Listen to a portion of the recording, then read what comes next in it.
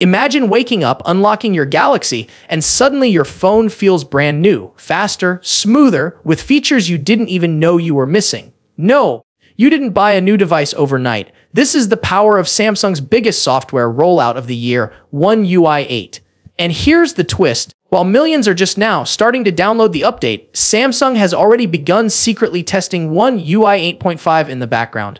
Welcome back, viewers. Sam here. If you're excited to stay ahead of the curve with every Galaxy update, don't forget to hit that like button, share this with your fellow tech friends, and subscribe so you never miss what's coming next. So here's where things get really interesting. One UI 8, Samsung's take on Android 16, isn't just trickling out to the newest flagships, it's making waves across older devices much faster than anyone expected. Galaxy S24 users, Z Fold 6 owners, Z Flip 6 fans, you're first in line. But before you start spamming the update button, there's a catch. The rollout has kicked off in Samsung's home turf, South Korea, with a global expansion happening in stages. And based on Samsung's recent speed, global users could start seeing it within days, not weeks. Now, you'd expect this update to land only on the heavy hitters, right? Wrong. Mid-range devices like the Galaxy A56 5G and A36 5G are already being lined up for One UI 8, which is unusual because Samsung normally waits months before touching its budget lineup. This shift tells us something bigger. Samsung is finally serious about treating its entire ecosystem equally. That means whether you're rocking a $1,000 Ultra or a mid-range 8 series, you're not being left behind. But here's where the story takes a shocking turn. Samsung didn't stop with One UI 8. Just hours after rolling it out, reports confirm that One UI 8.5 is already being tested on the Galaxy S25 Ultra. That's right, before most people even finish downloading the stable One UI 8 update, Samsung is already working on the next version. Think about it, they skipped One UI 7.1 entirely, moved straight to 8, and now they're fast, tracking 8.5. It's almost like they're preparing for a software war, and they want Galaxy users to always be one step ahead.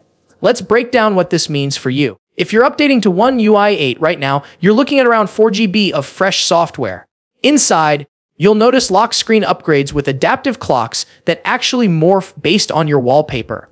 The customization level now feels alive, dynamic, like it's reading the mood of your device. Split screen multitasking also gets smarter, letting one app stretch to nearly the entire screen while the other hangs out in a smaller window. It's subtle but powerful, especially for power users juggling work and entertainment at the same time. And have you seen the weather app? Going to the cartoonish vibes? It now looks more lifelike, translucent, and modern. The Files app, App Drawer, and even Quick Share have been redesigned to fit this clean, card-style aesthetic. Sharing files isn't a tiny pop-up anymore. It's full screen, smoother, and more intuitive. Samsung clearly wants every corner of the UI to feel cohesive, but the real magic is in the performance. While One UI 7 introduced dramatic animation changes, One UI 8 polishes everything. It's not about flashy moves this time. It's about buttery transitions that make your phone feel faster than it really is. And trust me, once you notice the difference, going back to older versions feels impossible. Now here's the part that makes this update different from anything Samsung's done before. In the past, older models like the S23 or Fold 5 would have to wait months, sometimes half a year, to catch up. This time, rumors point to those very models joining the One UI 8 rollout by early October. That's a matter of weeks, not months.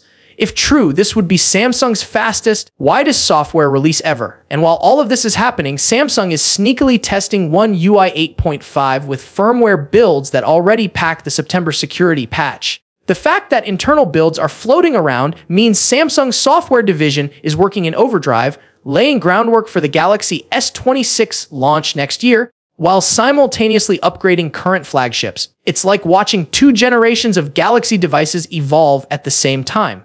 Why does this matter? Because no other Android manufacturer comes close to this scale. Motorola, Sony, even Xiaomi, they're barely rolling out Android 16 to a handful of phones. Meanwhile, Samsung is pushing its heavily customized UI to millions of users across the globe within weeks. For the first time in a long time, Samsung is turning its biggest weakness, slow updates, into one of its strongest weapons. But don't think it's all sunshine and rainbows. With any massive rollout, bugs are almost guaranteed. Carrier delays, region-specific issues, or unexpected app crashes could still slow things down.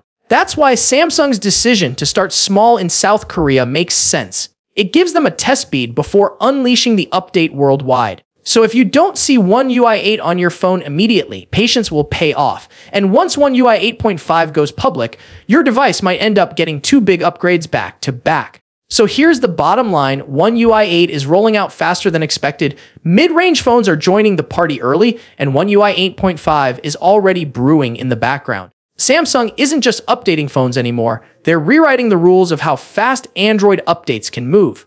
And for Galaxy users like us, that means the future feels exciting, unpredictable, and honestly, more fun than ever. That wraps up today's deep dive into the Galaxy update world. If you're as hyped as I am, don't forget to like this video, subscribe if you haven't already, and drop a comment telling me which feature you're most excited for. Is it the new lock screen clocks, the multitasking upgrades, or the promise of One UI 8.5? Let's talk about it below. Until next time, this is Sam, and I'll catch you in the next one.